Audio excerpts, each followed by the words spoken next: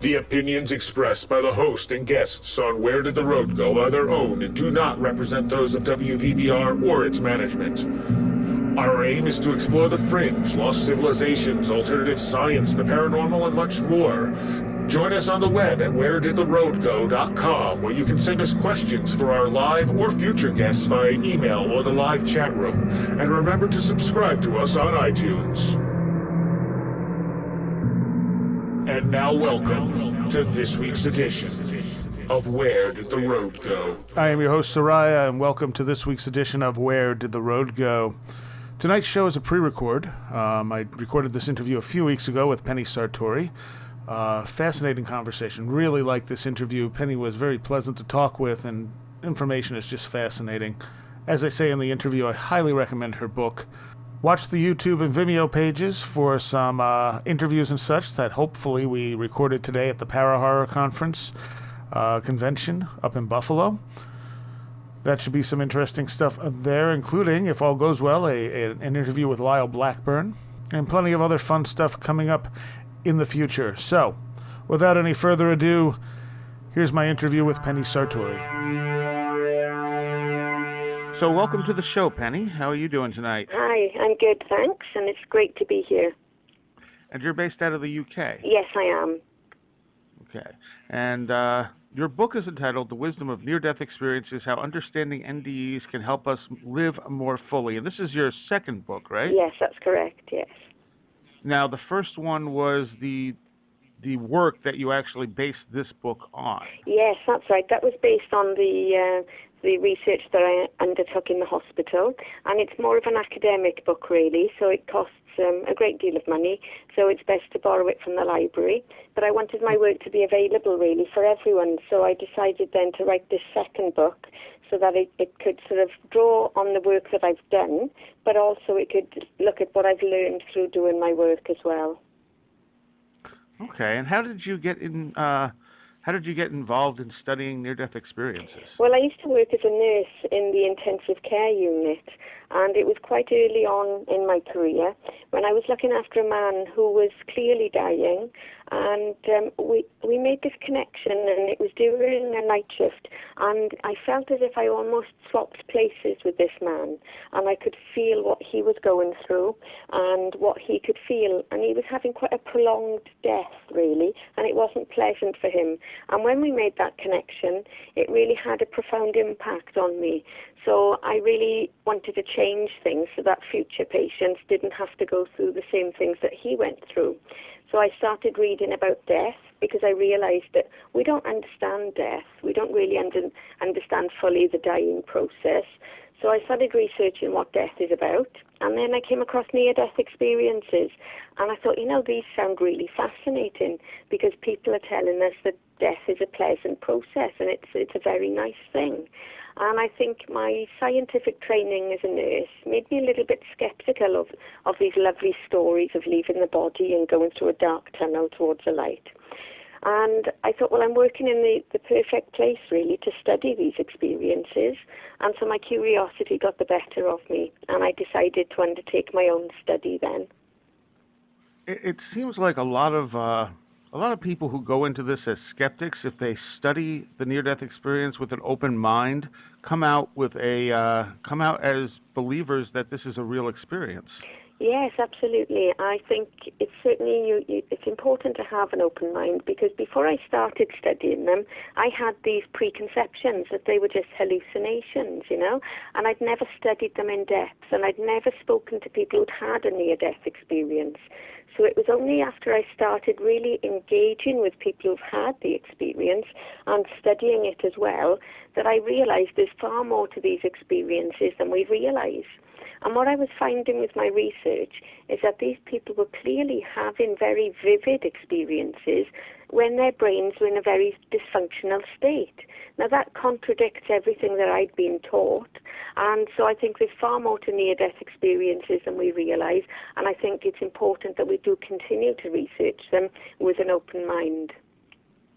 Right, and because it seems like occasionally doctors and such will decide they're going to look more into this, and I've never heard of one of them coming away saying, no, it's just a hallucination. They always seem to have been won over by the experiences and realizing that there's no one simple explanation for these things.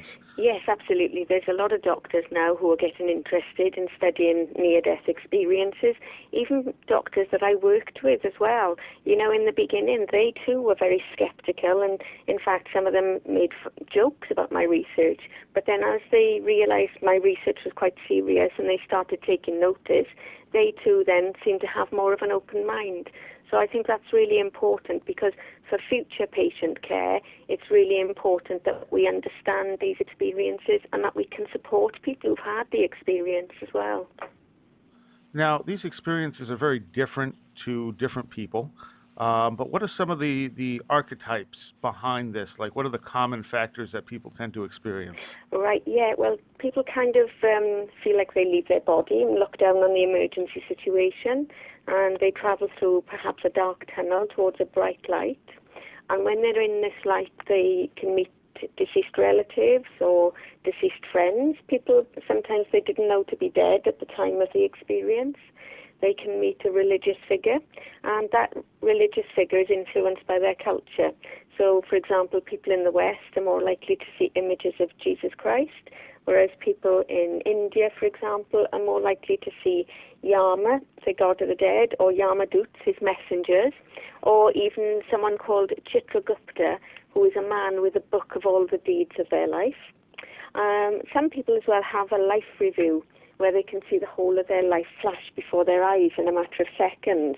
And this is really interesting to me, because the life review kind of shows, they relive everything that they've done almost in a matter of seconds, and sometimes they can relive it from a third-person perspective. So they realize the impact of their actions on other people, and that gives them a very different understanding of how they've behaved in their life as well. So that's a really interesting aspect for me. And a lot of people as well, they're sent back by the relatives and friends who tell them it's not their time, that they have to go back. But very often the people don't want to go back because they're very comfortable and there's no pain or anything, and it's a lovely ecstatic experience. And then sometimes when people revive and wake up back in this life, sometimes there's some guilt associated with it, because they were actually happy to stay where they were, despite the fact that they have family and maybe small children as well. So it's a highly complex phenomenon, you know. Yeah. Now, you said sometimes they'll see dead relatives they didn't know are dead. Do you want to explain that a little? Yeah, well, some people, for example, there was one man in my research, for example, and during a night shift, his condition had deteriorated quite rapidly, so we'd called in the family. The family came in, and he'd been in intensive care for some weeks, and the family were used to being called in. And when they came and sat at his bedside, he was deeply unconscious. And then he started to stabilize. So the family said, look, we've been here before several times. We're really tired. We're going to go home. So the family went home, and it must have been about 4 a.m. And after they returned home, my colleague called me, and she said, look at the patient. And we were all watching him, my colleagues and myself. He was smiling at someone. He'd suddenly kind of regained a bit of consciousness, and he was smiling at someone we couldn't see and gesturing and talking to someone. And we watched this for quite some time, and he looked really happy and very content. And then he just sort of stopped talking, and then he went off to sleep. Now, the following day, when I went into work, his family approached me, and they said that as soon as they'd visited him this morning, he was quite animatedly trying to tell them something very excitedly, that overnight he'd been visited by his dead mother and his dead grandmother. But he said, I don't understand this, but also his sister was with them. Now, unbeknown to him, his sister had actually died the week before, but the family hadn't told him. They didn't want him to know because they didn't want it to set back his recovery. So then he saw his sister when he didn't know that she was dead. So that was quite an interesting case as well. Now, is that the only case of that you have in your particular research? In the particular hospital research that I came across, yes. But I've had many other cases of people writing to me and emailing me over the years. So I've got quite a database, really, of people who've had these kind of experiences. Okay. Now, some people, although it's a minority, some people do have negative near-death experiences. Yes, they do. So some people feel that they can be quite distressed as a result of having their experience. Some people find there's three different ways of categorizing these experiences. The first is the usual kind of experience, but it's interpreted in a very frightening way.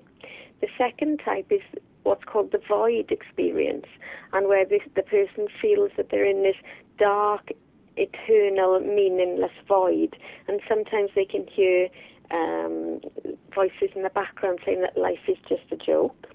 And then the third type is where the people actually feel that they are going into hell or looking into hell, and that can be really traumatic for them as well. And particularly when they recover, even the recall of this third hellish type experience can be very distressing for them. And during my hospital research, I came across two people who'd had the distressing kind of experiences. The first one was a lady who had interpreted her experience in a frightening way, and the second one was a lady who'd had a cardiac arrest. And she recalls, actually, she felt that she was looking into hell. And when I began to question her further about this aspect, she became very, very distressed. And in fact, she became so distressed that I had to terminate the interview because she was almost on the point of hysteria and crying about it. So I returned to see her about two days later, and she sent me away. She said, I don't want to talk about it because just thinking about it is really frightening me. So I think it's really important that we understand these experiences, because we don't know how to support these patients once they've had the experience. And I can remember when I was a student nurse, I was looking after a lady, and she was dying, and she knew she was dying, but she was terrified. And every time that we walked past her bedside, she would try to jump out of bed, and she would try to grab hold of us and pull onto our uniforms and dig her nails into our flesh. And none of us could understand this. So we asked her family what had happened, if they had any ideas. And they said that she died 5 years ago. She'd had a cardiac arrest, and her heart had stopped 5 years ago. But they didn't know why she was like this at the moment. Now, it's only on reflection, since I've done my research, and looking back, perhaps this lady, when she had her cardiac arrest, had the distressing kind of experience, and which led to her having this really terrifying process of death as she was dying. So I think it's so important that we research these further. What would you say the percentage of the negative near-death experiences are on the overall study? Well, it depends really on whose research you look at, but the figures to date seem to suggest about 14% of all near-death experiences can be of the distressing kind. Okay, all right. The life review, what kind of effect does the life review have on the person? Oh, that's really interesting, because it really does have big moral implications for them as well. So, for example, when they're having this life review, they can see the whole of their life flash before their eyes. Now, this is the significant things and insignificant things, and they can see the good that they've done towards people, and they can see the bad that they've done towards people. And they feel that sometimes they relive it from a third-person perspective. So if they've been particularly kind to someone, they feel what it's like to receive that kindness. But conversely as well, if they've been unpleasant to someone, or if they've been violent towards someone, they can feel like what it's like to be on the receiving end of that unpleasantness or that violence. For example, there's one case that Professor Kenneth Ring has talked about, and this man actually punched someone, and during his life review, he felt like what it was like to be on the receiving end of that punch, and he felt the humiliation of being on the floor and things like that. So the life review really does make people consider their actions towards others as well, and when they come back to this life, they have a different perspective on how they do conduct themselves in life. And if this experience was a hallucination, that seems like it would be a pretty vivid thing for a dying brain to be able to show someone. Oh yes, absolutely, and that's what I found. You know, when I worked as a nurse in the intensive care unit, I've looked after many patients who've been unconscious. You know, in the thousands over the 17 years that I was there, and people, when they're recovering from unconscious and severe brain insults, they're usually quite confused and very vague about things. Yet the people who have the near-death experience report this really heightened state of awareness, and they're very lucid and clear and precise about what they've experienced as well. So there was a contrast between people who've just been normally unconscious and people who've had the near-death experience. Now, I guess part of the problem is we have no way of verifying that what these people are experiencing is real, but we can to some degree verify their out-of-body state and what they're seeing in their out-of-body experience, can't we? Yes, that's right. Now, that's what I tried to do with my research. At every patient's bedside in the ICU, I had these hidden symbols. Now, they were hidden on top of the cardiac monitors at each of the patient's bedside. And the only way that you could view these symbols was if you'd actually left your body. And what I came across in my research is that in the 5 years, I came across 8 patients who'd had an out-of-body experience, but no one actually saw the symbols. Now, the reason for this is because the quality of the out-of-body experience varied considerably. Now, some of the people felt that they only raised about 4 foot above their bed, which wasn't high enough to view the symbols. Some people floated in directions opposite to where the symbol was situated.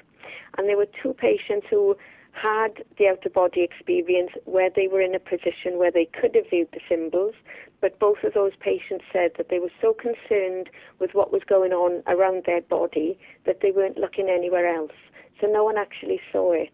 Yet I've also had some anecdotal cases from people who said that they've actually floated to specific parts of the room and they could see different things. So I think it needs a lot more research and a lot more time before we'll get more of these cases. So the good quality cases that we need, I think we'll need more time to accumulate them.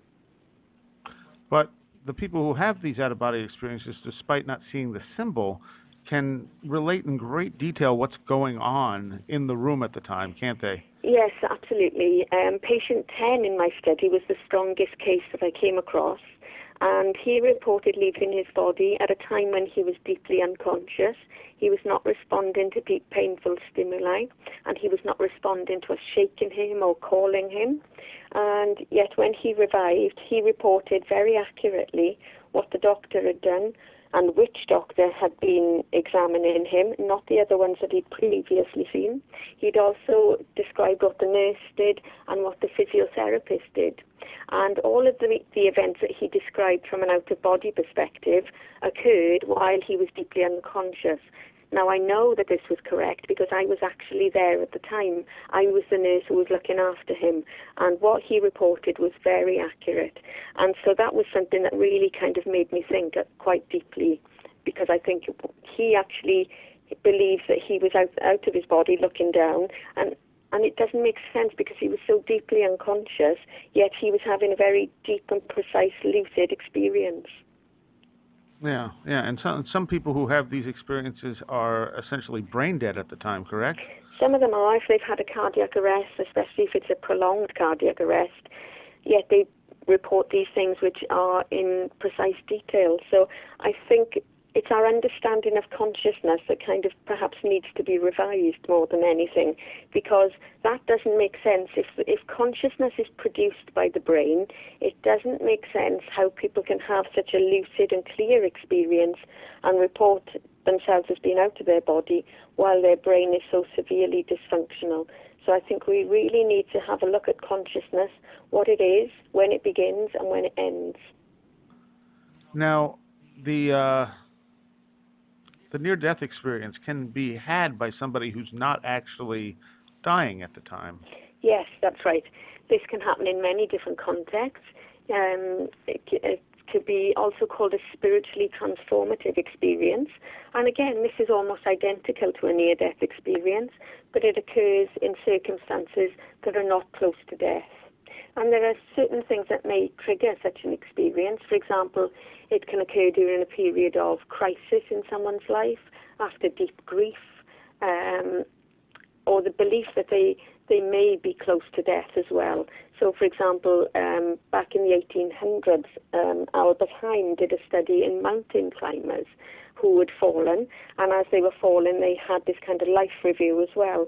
So it can happen in many contexts as well. Okay.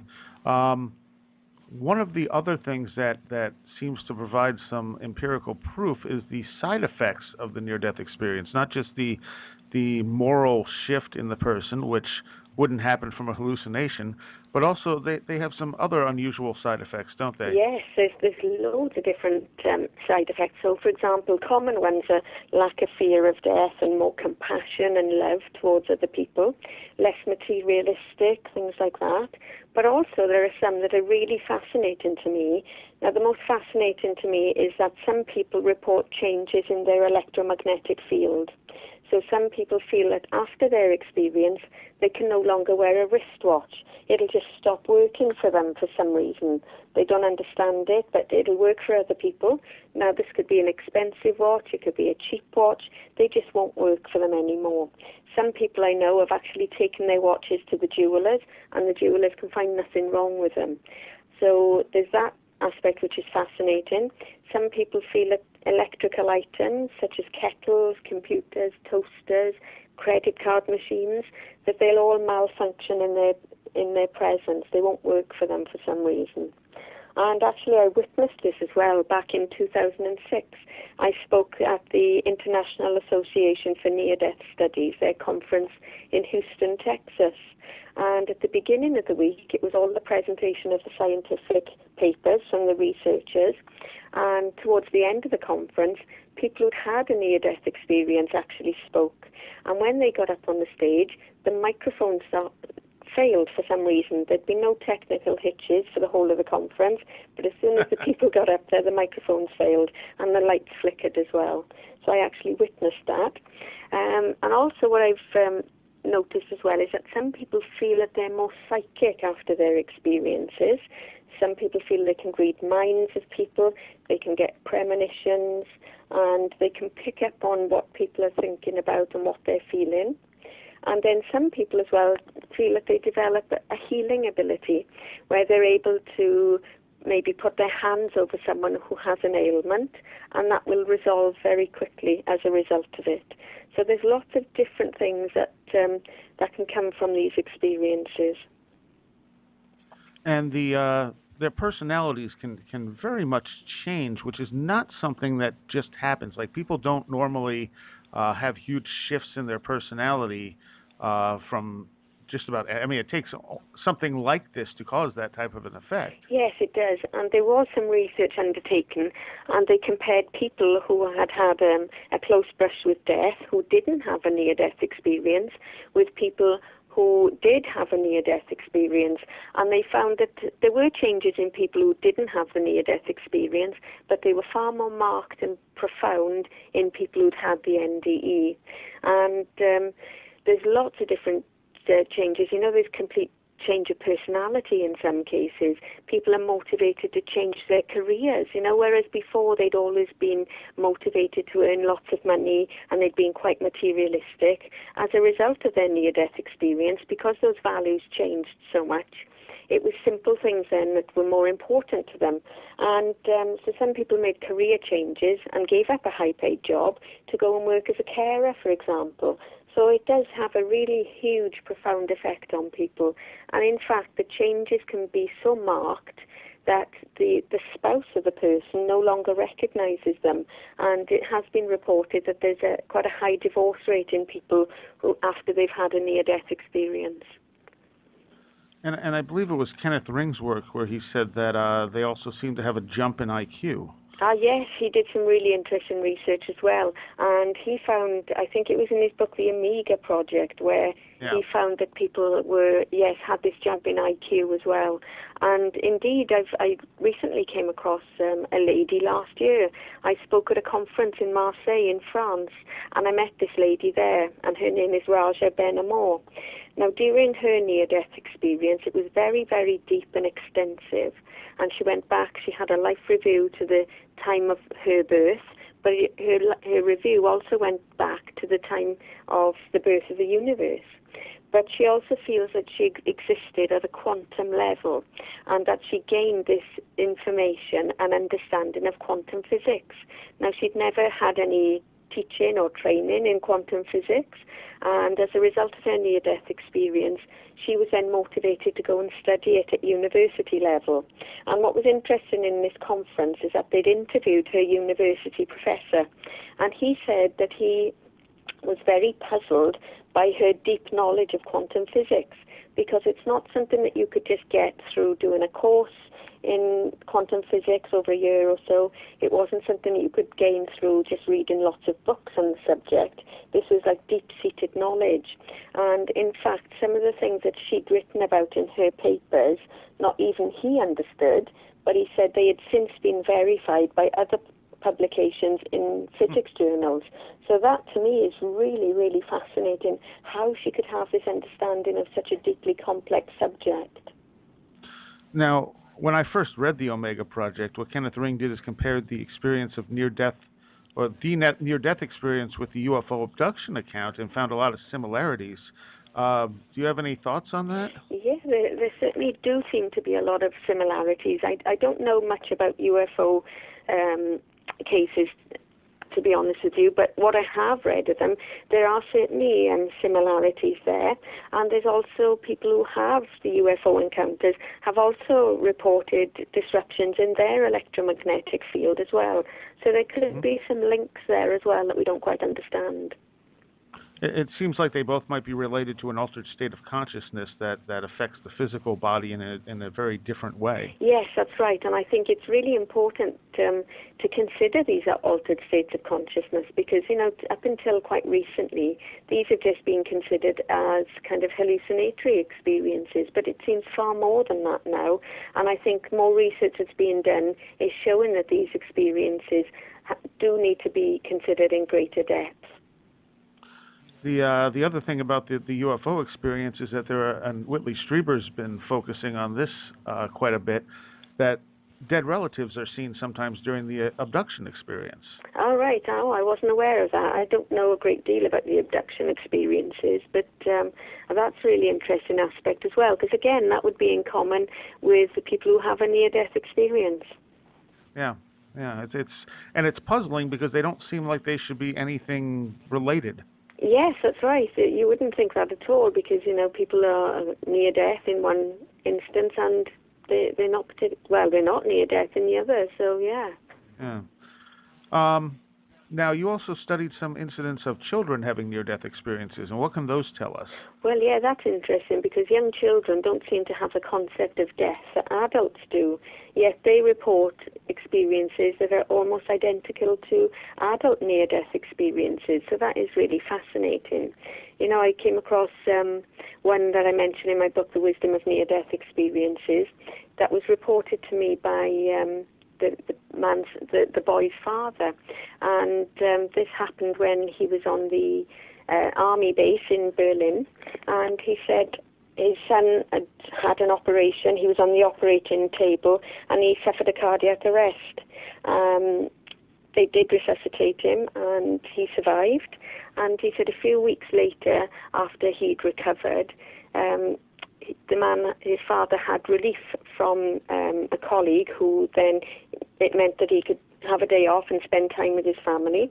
So he said to his son, what do you want to do for the day? Do you want to go anywhere? And his son, he was only about 4 at the time of his experience, and he said, yes, I'd like to go to the park. And his father said, well, what park is that? We haven't been to one. And he said, oh, the park that I went to when I was in the hospital. He said, the ones through the tunnel. I went into this park through the tunnel, and there were people playing on swings, other children. But I went to cross over the white gate, but there was a man behind the gate who sent me back and said I couldn't come back, I couldn't come in, and he sent me back through the tunnel. Now, the boy's father was really puzzled by this. He said, how could a 4-year-old have such a concept and report something like this? So obviously for the young boy, it was a real experience for the young boy. And that was interesting because of his age, just 4 years of age. Yeah. And obviously he wasn't exposed to the concept of near-death experiences either. No, that's right. Now, this point of no return is a common factor as well. Yes, it is. It could be anything. The point of no return, it could be a gate, it could be a river, it could be a doorway, anything like that, really. But the person knows that if they cross over this barrier, they won't return to life. And very often, they're sent back as well by the relatives. The relatives, it's commonly said that it's not your time, you have to go back. So, that's a very common element. All right, we have to take a quick break, and we'll be right back with Dr. Penny Sartori. So tonight we've been talking with Dr. Penny Sartori about her book, The Wisdom of Near-Death Experiences, How Understanding NDEs Can Help Us Live More Fully.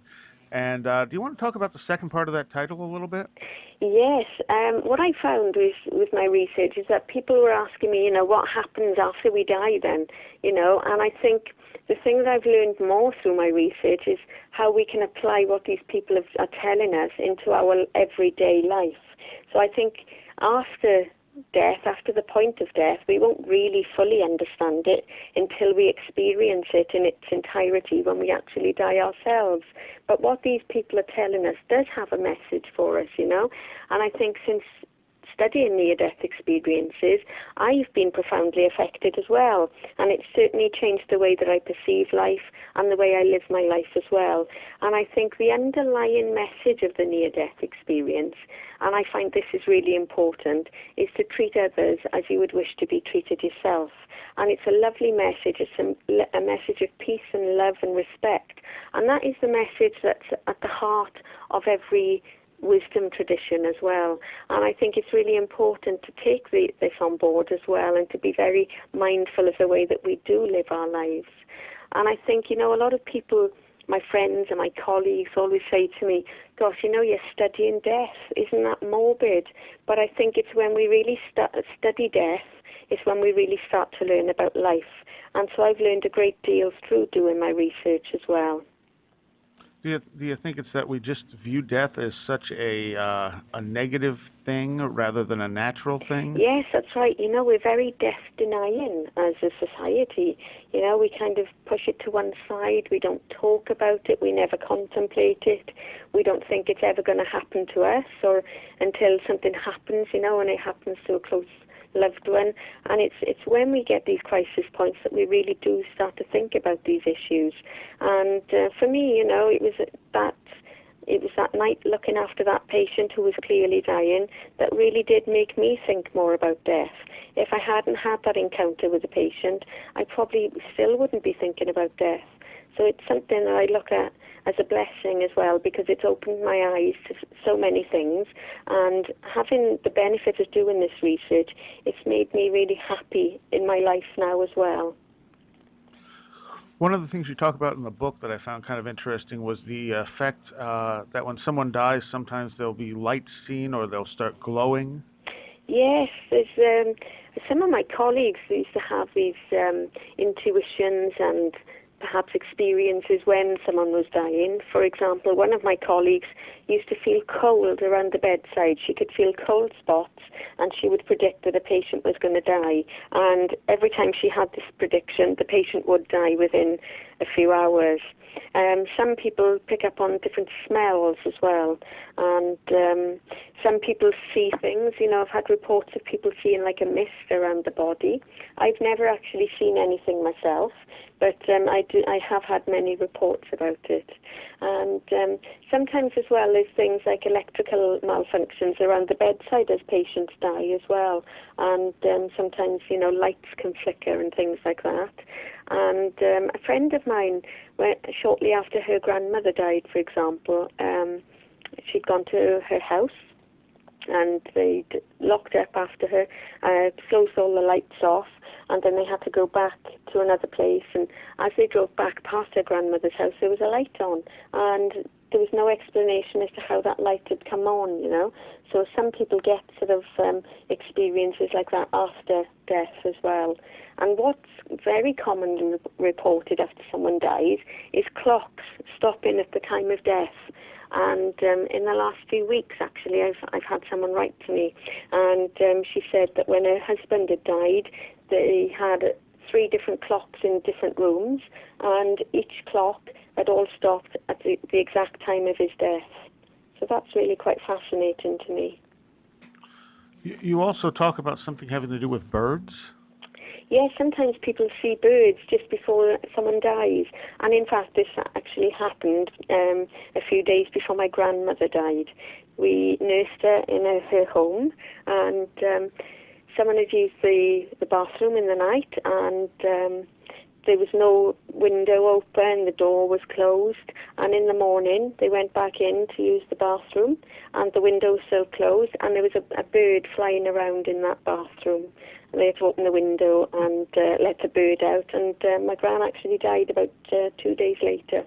And it's commonly reported, things like that death, birds can be the harbinger of death, so... Yeah. Right. That's a common mythological type of a thing in different cultures. That's right, yes. Now, you want to explain to people what the shared death experience is? Yeah, the shared death experience is fascinating as well. Now, this is when people at the bedside can have or share in a partial journey into the light with a dying person. I'll give you an example of this. The first one I came across was a man who called me up at the university because he'd had this experience which was really very vivid to him and significant to him, but he couldn't understand it. And he said that when his wife was dying in the hospital, him and his daughter and his son were at her bedside. And he said her breathing started to change, and they knew that death was coming soon. And his daughter was at the top of her body, and she was stroking her forehead, and he was at the side holding her hand, and the son was at the foot of the bed. And he said, all of a sudden, my daughter said, look, can you see Mum? She's on a path with some people. And he said, all of a sudden, it's as if a kind of vision opened up before him, and he was alongside his wife, and they were on a path. And at the end of the path was a group of people, and in front of them was a big, tall man standing with his arms outstretched. And behind these people there was a light. And he said he walked so far with his wife, but then he couldn't go any further.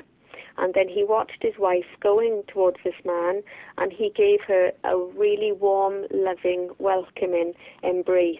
And he said it was such a profound experience.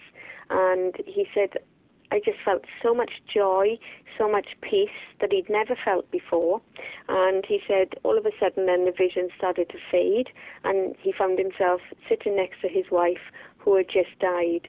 And he said what should have been the saddest day of his life because his wife had just died turned out to be an experience of somewhat elation. And he said, I'm sure the nurses must have thought that we were quite insensitive because we had these big smiles on our faces because of what we'd experienced. So him and his daughter both experienced that vision, but the son didn't experience anything. So that is one example. And also people can be separated by great distance as well, and still have similar experiences. And another example of this is a lady called Annie Capp. And she contacted me a good few years ago now because her mother was dying in hospital in Oregon, and Annie was living in the UK, and she said she's a therapist, and she was treating a client, and she was suddenly overcome by breathlessness and like a coughing, and she was coughing a lot, and she was making this terrible breathing sound, and she had to terminate her session with the client. And she said she intuitively knew that she should phone her mum.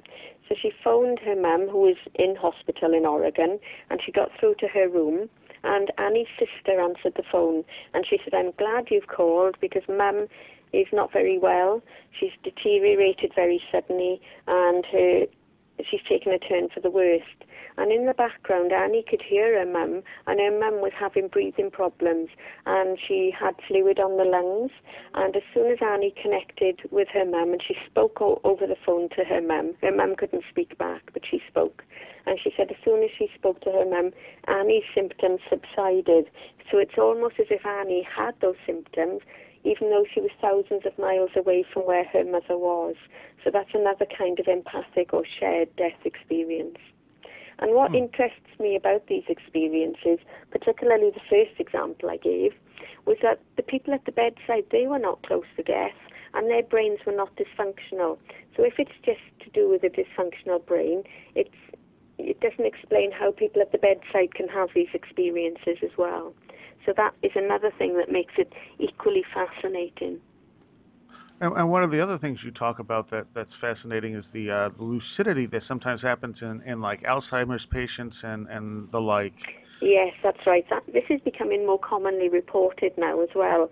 And since publishing my book, and I have a few examples of this in my book, a lot of other people have written to me as well to say that's happened and they've noticed that to a relative of theirs as they were dying. So people who have this Alzheimer's, maybe they're not lucid and they've been unable to hold a coherent conversation for many years or even months. And all of a sudden, just before they die, it's as if they become lucid again and they're able to have a conversation which is quite clear and lucid. So that, to me, is really fascinating because, you know, if the Alzheimer's is due to degeneration of the brain, how come they can have a really lucid experience? It would suggest that perhaps consciousness overrides the actual functioning of the brain. So one of the big questions I guess a lot of people have is that not everyone has a near-death experience. So why would this happen to some people and not others? I know that is something that we really don't understand at the moment. One thing that I think is worth exploring further is the possibility that people perhaps do have an experience, but they're not able to recall it. And the reason I say this is because about 10 years ago, a lady wrote to me, and she'd been attacked in her home, and she'd been left for dead. And she remembers being attacked, and then just as she was punched and knocked out, she remembers that, and she remembers being falling to the floor. And then she doesn't remember anything else. She just remembers waking up in hospital a few days later. And she said that about 6 months later, 8 months later, she had to go back into hospital because she'd had her nose was broken in the attack, and she had to go back and have an operation to reset her nose. And she said as soon as she went under anaesthetic, she went back to the time when she was assaulted. It was as if she was reliving the whole event, but this time when she landed on the floor unconscious, she left her body, and she was looking down at it all, and then she went through a tunnel towards a bright light, and she had a full-on near-death experience. Now, she didn't recall that initially when she was attacked, but this was something that she recalled about 6 months later when she was anaesthetized. So that is something that makes me think, well, perhaps everyone has the experience, but not everyone is able to recall it. Well, I think, too, that it may also, it's an altered state of consciousness, I would say, kind of like a dream. And there are some people who will insist that they don't ever dream, but we know that everybody dreams. It's just a matter of recall. And it might be that the experience just isn't compatible with a normal state of consciousness in some people. Yes, that's right. Yeah, that's a really good point. It could well be that. So we really don't know enough really at this point. So it just shows, we're just kind of scratching the surface with all of the research that's been undertaken so far. So I think, there's a lot more research to continue with, really. Now, the experience someone has when they die, in the near-death experience at least, does it fit what they believe deep down, or does it fit what they believe on the surface? Well, I think it's a combination of both, really, because there's a lot of things that people experience that they've been brought up, even if they don't necessarily believe in these things. So, for example, from a religious perspective, we're still brought up with these images of perhaps Jesus and Mary around us. And so I think there's a lot of things in the subconscious mind of people as well, which have been instilled in them from the time that they're small children, really. So I think some of it is influenced by what they actually believe, and also some of it from the subconscious imagery as well, which is stored there. Okay, so now when the more materialistic skeptic, the more closed-minded skeptic looks at this situation, they have a lot of different explanations as to what's happening. Obviously, hallucination is one. You want to get into some of these and why they don't work? Yeah, well, for example, let's start with hallucinations. Now, in the intensive care unit, lots of patients hallucinate. You know, it's so common to see patients hallucinate. So what I did with my research is that I documented some cases of patients who'd been hallucinating, and then I investigated them as well. And what I found is that there were big marked differences with the two kinds of experiences. So when I followed up people who had been hallucinating, they were very embarrassed by their behavior. They could, they remembered what they were doing. They were acting bizarrely and irrationally. Perhaps sometimes they became aggressive towards the nurses. They tried to get out of bed or remove their tubes and things like that. And very often what they were hallucinating was very random and bizarre. And when I investigated them in depth, it was all attributable to things that were going on in the background. So, for example, they could hear the staff conversations, they could hear the noises, maybe the alarms going off in the background, all the things that were happening as they were coming round from sedation. And when I followed them up after 6 months, they could rationalise that they'd been hallucinating. And when I followed up the patients who'd had the near-death experience, they didn't display that irrational behaviour. They were all deeply unconscious as this experience was happening. And when I interviewed them 6 months later, they remained adamant that that experience was very real. It was realer than real, and they said that unless you'd experienced it for yourself, you couldn't possibly understand it. So there was a marked difference, really, with the hallucinations and with the near-death experience. Also, as well, another explanation for them is that it's due to lack of oxygen. And again, this is a really plausible explanation for them, and that was something I wanted to investigate with my research. And what I found was that some patients had the near-death experience, but their oxygen levels were normal. Now, there was one case in particular. He had a near-death experience during the time when he was deeply unconscious. He was connected to the ventilator, so he was receiving large amounts of oxygen, and at the time of his experience, a sample of blood had been extracted, and his oxygen levels were normal. In fact, they were higher than normal, so it couldn't be due to lack of oxygen there. Also, things like lack of high levels of carbon dioxide in the blood. Again, there was a patient in my study who had a normal level of carbon dioxide at the time of their near-death experience. I also looked at drugs because, we give patients highly potent drugs in the intensive care unit. We give them things like morphine and fentanyl and a combination of these. And what I found is that, if anything, the drugs that we gave to the patients had an inhibitory quality.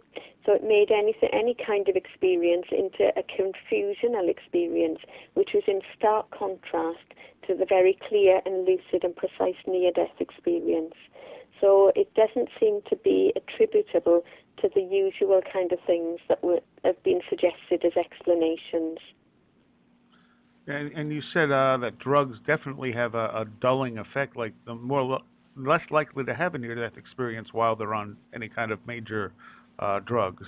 Yeah, they can still have the experience, but what I found was that, in the first year, when I interviewed every single patient who'd been through the intensive care unit, now a huge percentage of these patients were on drugs like morphine and fentanyl and things like that. Yet there was less than 1% of that sample actually reported a near-death experience. So if it was due to the drugs, I would expect a higher frequency of the near-death experience. And one of the other explanations is that it's something called gravitational-induced loss of consciousness. Yes, that's right. This is something that is reported by pilots during their training. So they put them in the centrifuge and they're exposed to vast acceleration, where they become quite, the brain, there's lack of oxygen there, and they become unconscious. And, there have been studies done which show that there are some similarities to the near-death experience reported, but there are also some differences as well. And there's a great example which was reported by Dr. Peter Fenwick in his book, in The Truth in the Light. And he describes the near-death experience of an Air Force pilot, and he's had both the near-death experience and also was unconscious due to altitude as well. So he remarked on the contrast between both experiences as well. So it seems that although there are similarities, there are differences as well.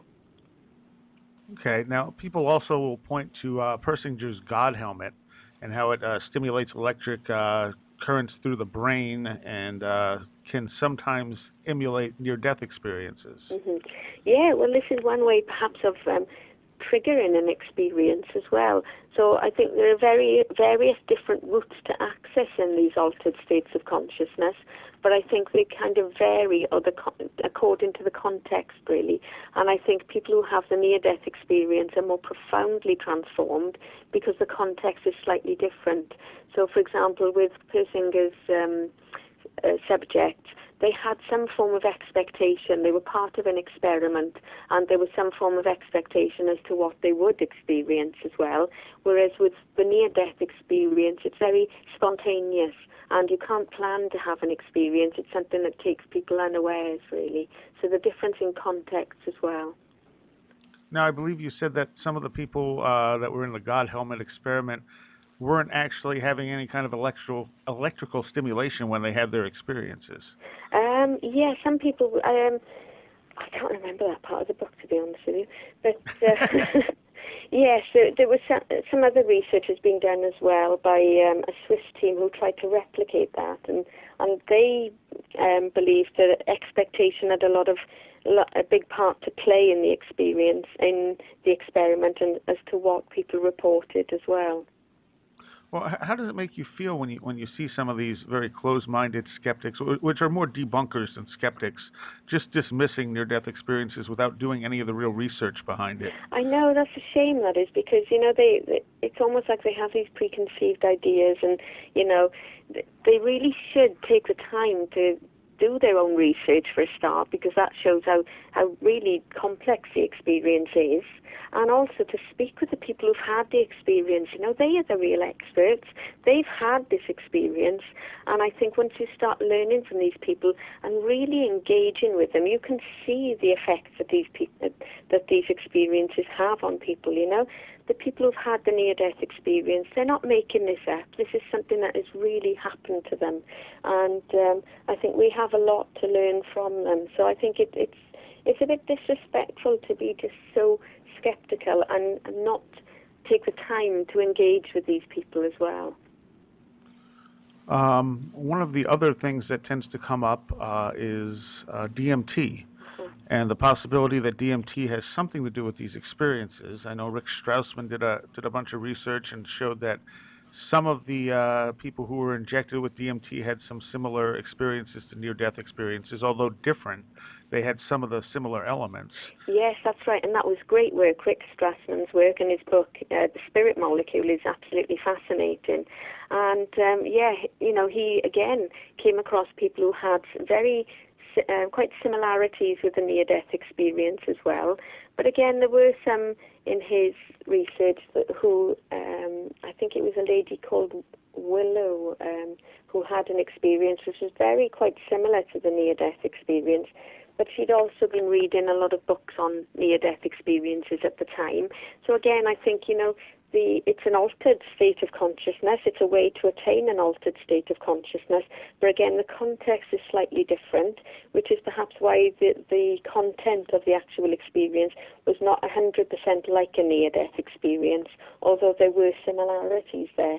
So I think the people who were part of the DMT experiment entered into the study with, again, some form of expectation. Okay.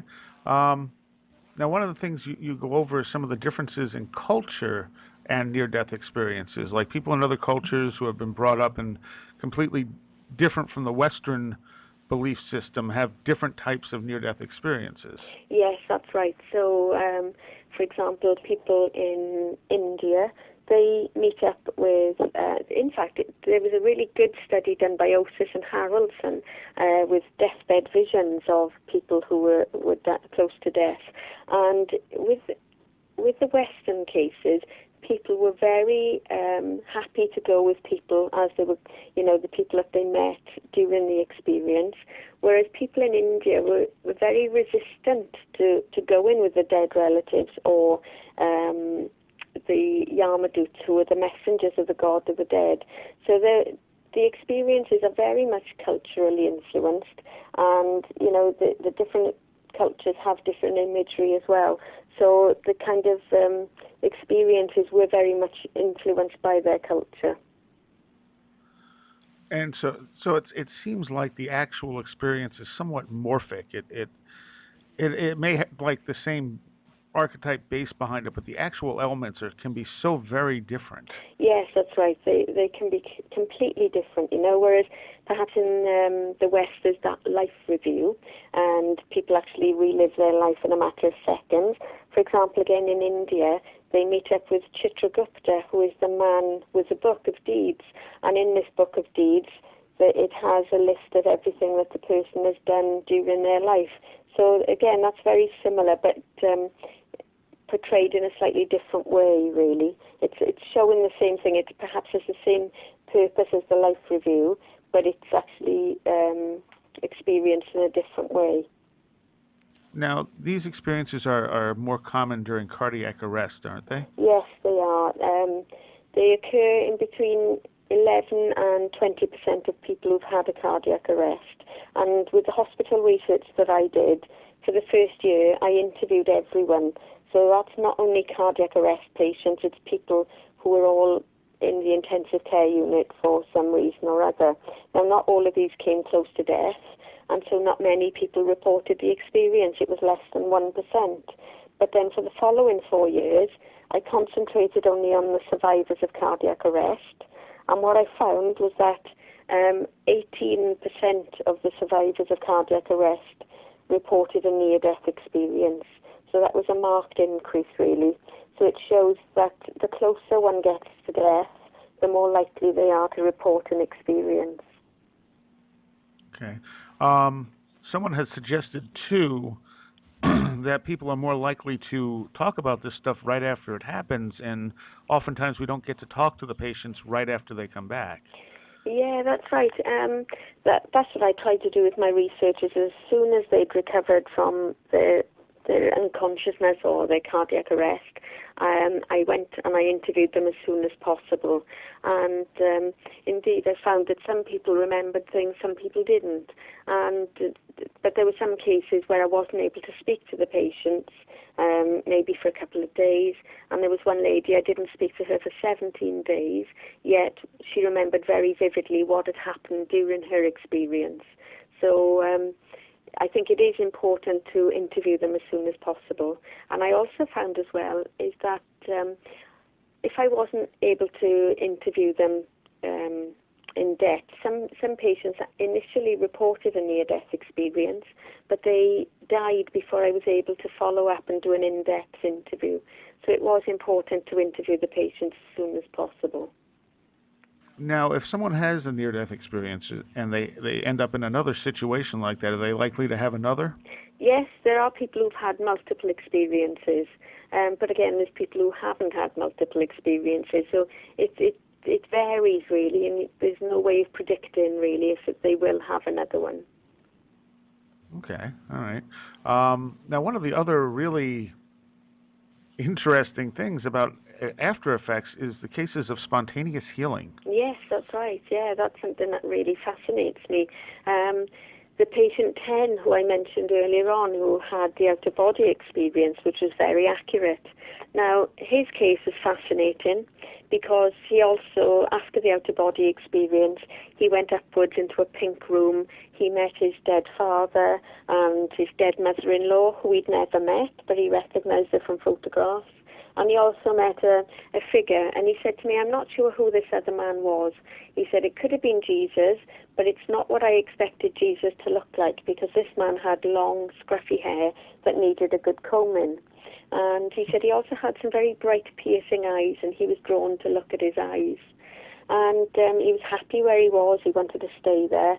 But the Jesus figure said, no, it's not your time. You have to go back. And he ended back in his body, and he made a recovery.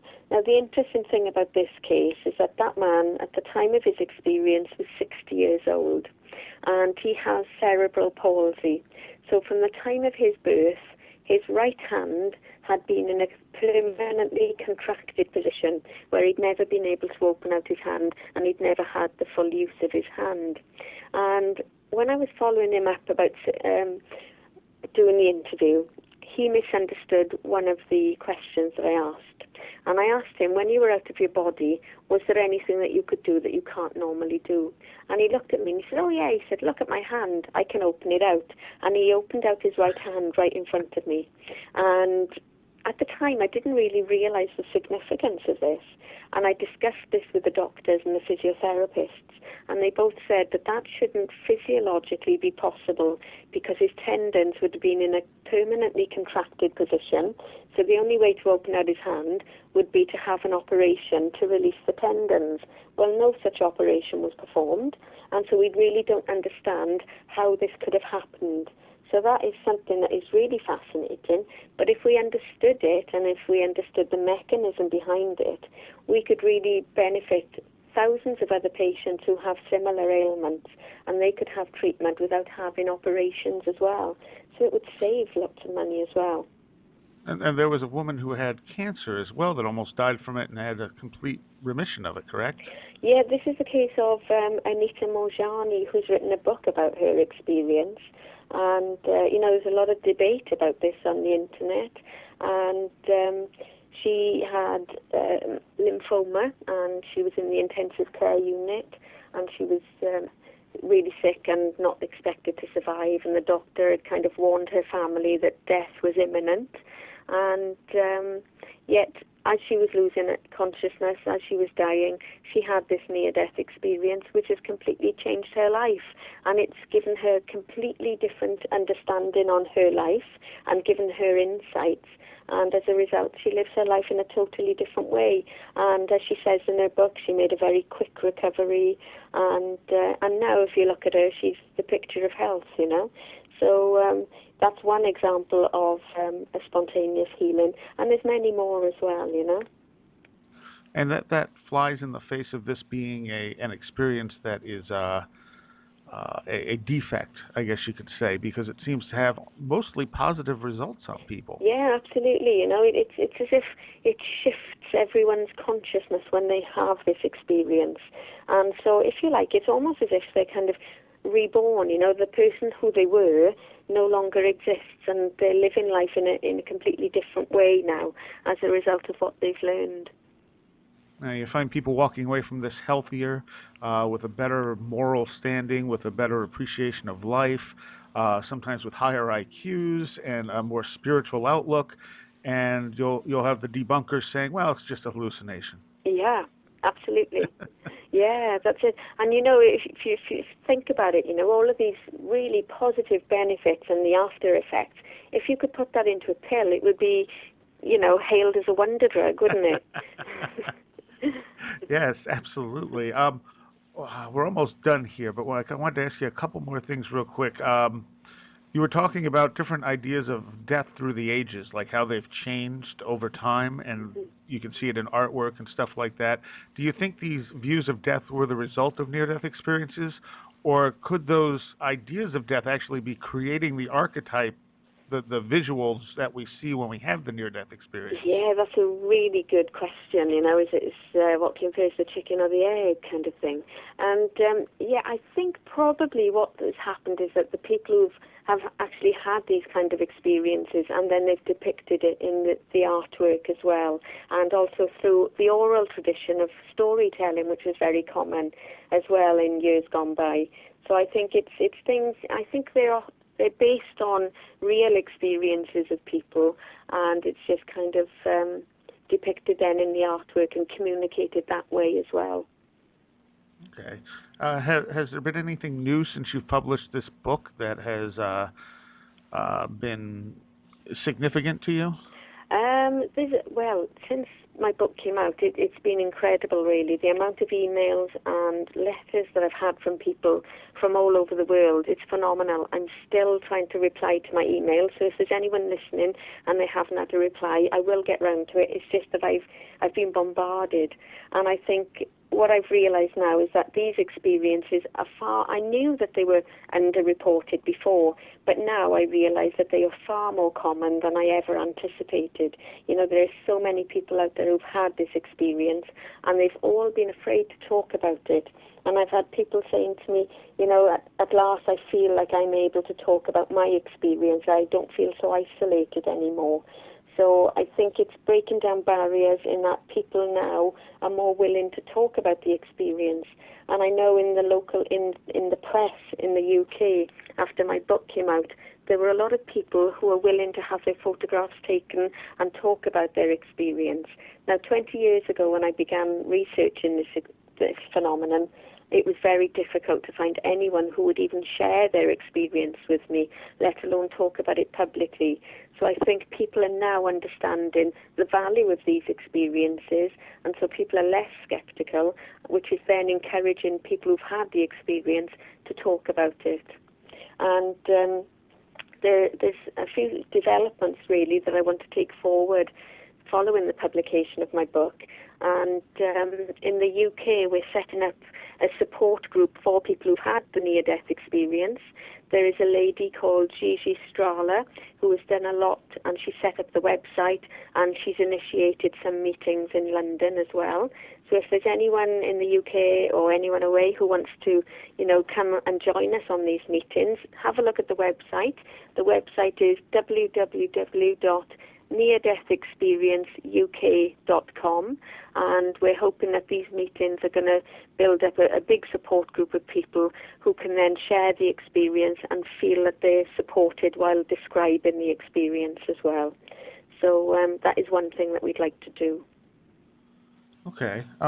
You also pushed for the idea of integrating these experiences better with people, because you say that when people don't get to talk about them and integrate them into their lives, it can actually do some damage. Yes, that's right. You know, it can. When people have the experience, first of all, it's taken and if they talk to someone about it, it's taken a lot of courage for them to talk about the experience. So the reaction that they get is very important. So it's important that we listen to the person and let them express everything that they're feeling. If they're met with a dismissive attitude that, oh, that was a hallucination or it was due to the drugs, that can really have a detrimental effect on the person. You know, they'll close up, they won't ever want to talk about it again, and in fact some people go years and years and years without ever talking about it, yet they know inside them that they've had the most profound experience that they can ever have, but they're so isolated because there's no one they can talk to about the experience.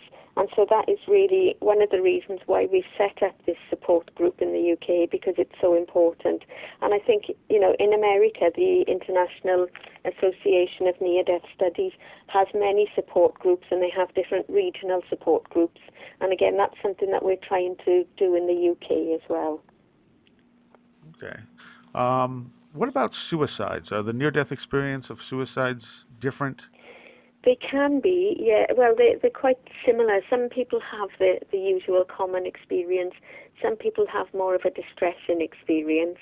But what I've noticed is that after the experience, if they've had a near-death experience during a suicide attempt, it gives the person a completely different perspective. And very often they don't ever want to attempt suicide again. It makes them realize that suicide is not an escape. If they've got problems, they take their problems where they are. So it's about resolving them in this life.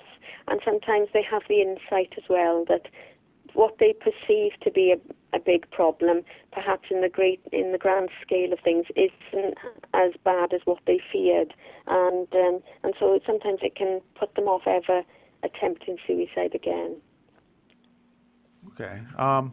Ideally, what would you like people to take away from your work?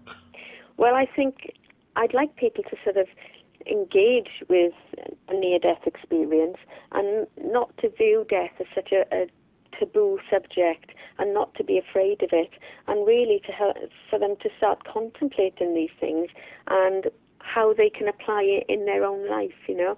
I think, you know, as I've said before, it's when we start to study death that we really start to learn about life. And I think that's been a big impact for me, and that's what it's taught me in my life, is how I can apply these things to my life.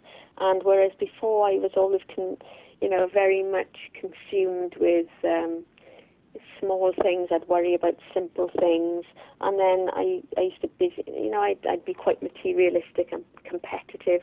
All of a sudden, those things that once had value in my life no longer have that same value. It's simple things for me, about spending time with my family and, showing love and respect for other people as well. All right. Do you have a website? I do. It's www.drpennysartori.com. And I also have a blog, and that's www.drpennysartori.wordpress.com. Okay, and you have a conference coming up that you're going to be speaking at. Yes, that's right. I've got some speaking events coming up. In November, on the 8th and 9th of November, I'll be speaking at the Gateways of the Mind conference, and that's in Notting Hill in London. Okay, and then what are you going to be speaking? You're just going to be talking about near-death experiences? Yes, the whole conference really is very much focused on the subject of death and near-death experiences. There's other great speakers there. There's Dr. Rupert Sheldrake, there's Dr. Peter Fenwick, and there's lots of other people from different cultures as well. So it's going to be a great conference, and I think I'm going to learn a lot more as well. All right. Well, once again, the book is The Wisdom of Near-Death Experiences, How Understanding NDEs Can Help Us Live More Fully. What's the best place for people to pick this up? You can get that from anywhere. You can get it from Amazon. You can get it from Cygnus Books in the UK, and you can get it from any bookshop as well. All right. I thank you so much. This work is absolutely fantastic. I highly recommend everyone read this book. It's one of the best books on near-death experiences I've ever read, and I thank you so much for doing this work. Oh, thank you, and thank you for your comments. They're very kind, and it's been a pleasure, and, the work is fascinating, and I've really enjoyed doing it. Thank you, Penny. That's okay. You're welcome.